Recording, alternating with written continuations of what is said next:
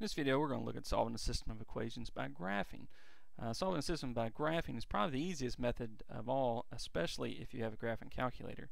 Usually the only difficulty involved using this method is that if any of the equations are not in slope-intercept form already, which is what the calculator requires that you enter them in. So let's take a look at one to start. Here's one. Y equals negative 4x plus 5. And 5x plus 7y equals negative 11. So actually in this problem we do have an equation that one is in slope-intercept form, the other is not.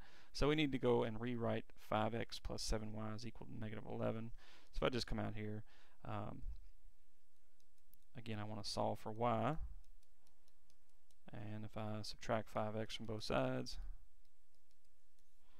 7y is equal to negative 5x minus 11.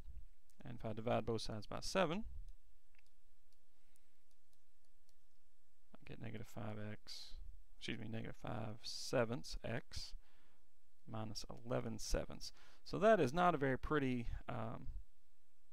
equation to try to graph by hand because that y-intercept is a little messy.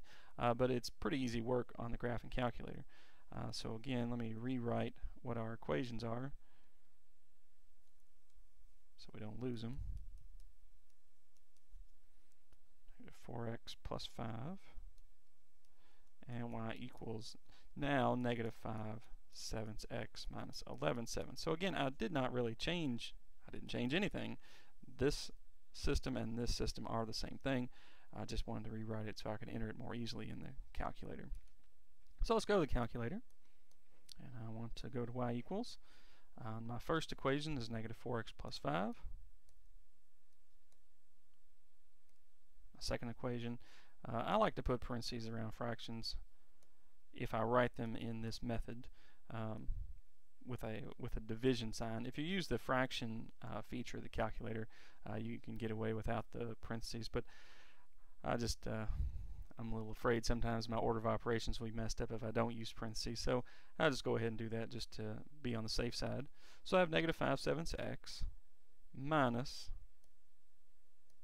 11 sevenths. At this point I want to graph it, and I believe it's in the standard window, but in case it's not, remember Zoom 6 will give you the standard window, and that is indeed the standard window there. So now that I have it graphed, my next step is just to find the intersection. So that's actually easy work on the calculator. I press second, trace to get the calculate menu.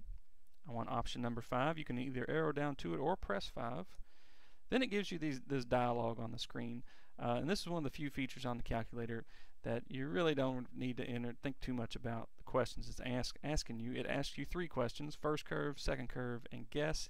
You can just press enter for the first one, enter for the second one, enter for the third one, and we have an answer. It says our intersection point is 2, negative 3.